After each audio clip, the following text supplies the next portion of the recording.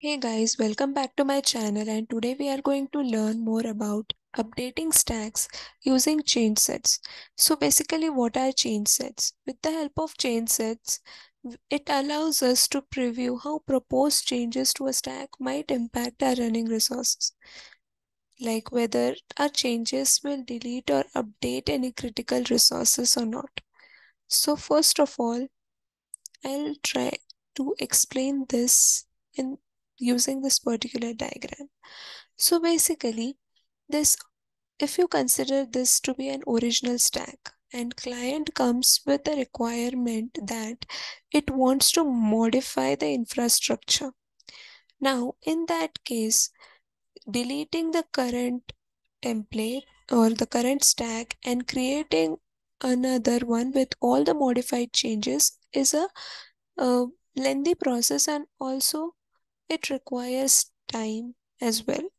So instead of doing or re-adding the template to our CloudFormation stack, what we can do is we can make use of this change set.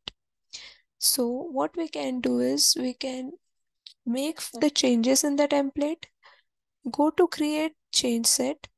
After creating this change set, we are then able to view the change set with all the uh, changed things added over here, wherein we can review those changes, and on review, if it satisfies the requirement, then we can execute the change set. And if it doesn't, or if there is any problem with the update stuff, then we can again go back and recreate another additional change sets which will satisfy our requirement. So in this case, if the resources are very critical, change sets play a vital role by allowing us to review before actually executing the changes. So let's go to the demo.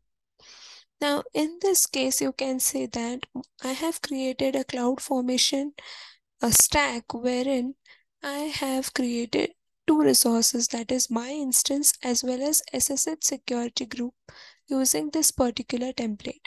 Now, if my client wants one more EC2 instance to balance the traffic, I will just add one more EC2 instance in the same template. Okay, so I have made it my new instance, and rest of the things I'll be keeping it as it is. Control S. Now I will be going to change sets. Now again, select the stack and you can go into the stack actions and click on create change set for current stack. You can use this way also, or else you have got one more way where we have got change set tab. Okay, I can go to create change set. I will be replacing it with a current template, upload the file, and next. And I'll keep the rest of the things as it is and create sense change set.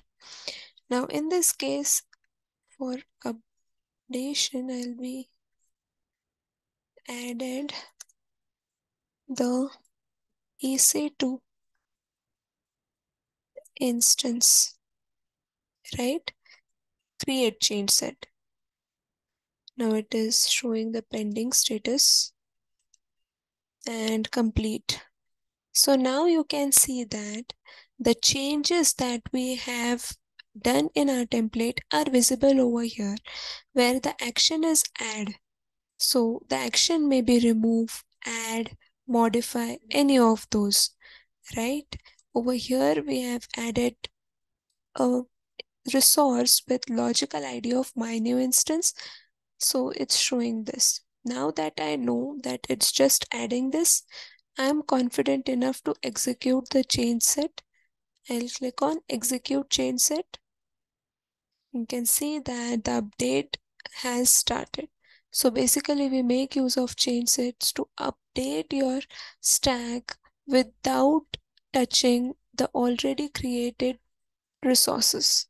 So now you can see that my instance is already present over there. Yeah. So it's running, it's in the running state, it is undisturbed, and now my new instance will get created over here without disturbing these two previously created resources. So that's it for this lecture.